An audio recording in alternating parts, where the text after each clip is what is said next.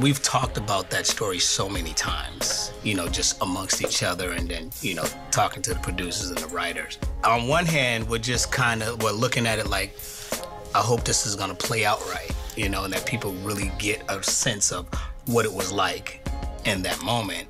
And then, you know, at the same time when we were actually talking about it, it's like digging up old wounds, so it feels a little uncomfortable you know, sometimes just watching it, just reliving that whole situation. And, you know, it's one of those, wow, if I had to do it all over again, like, what would I have done different? For the latest news and videos from your favorite artists, go to Music Choice on your TV or follow @Music Choice.